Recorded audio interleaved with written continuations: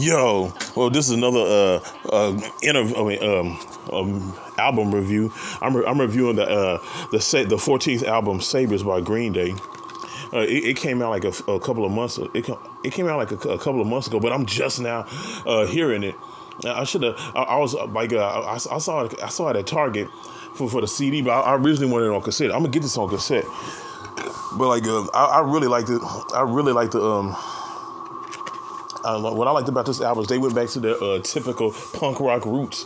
With these 13 tracks, and like of course they mixed in their 2004 political stance of lyrics on this album, but like it was primarily it was them primarily going back to their roots and whatnot. Sorry about that, but yeah, with 13 tracks of good old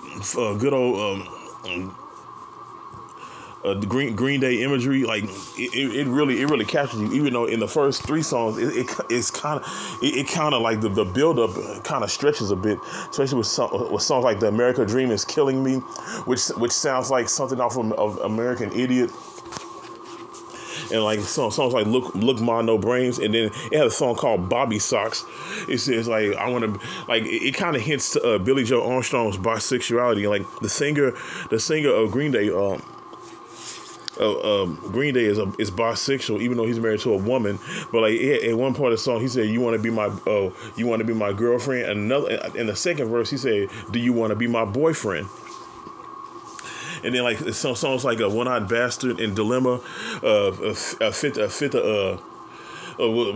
kind of a bit of a stretch, especially with a long, like like I said, some of the songs were typical. It was lukewarm, like the first 3-4 tracks of this album, like it was very lukewarm. But in the kind of build up is kind of almost slow to midway.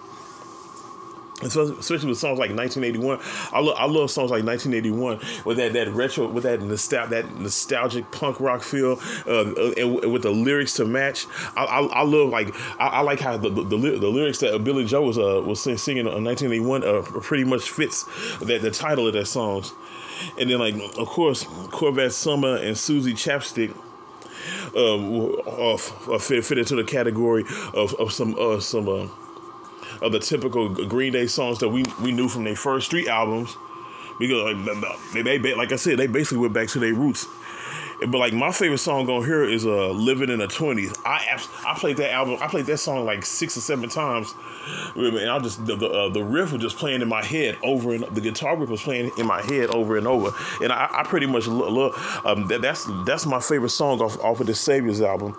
And then like of course, like the Savior song, the title track, it didn't disappoint either. I was a big fan of that, but I pretty much like I pretty much love this album. I didn't. It kind of threw me off because of the slow build up, but I actually like this. I actually like this album. I haven't heard a sucky Green Day album yet.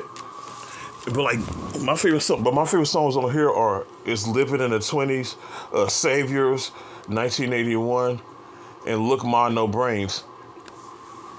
Yeah, but like this is a good ass album by Green Day. From a scale of 1 to 10, I give it like an 8.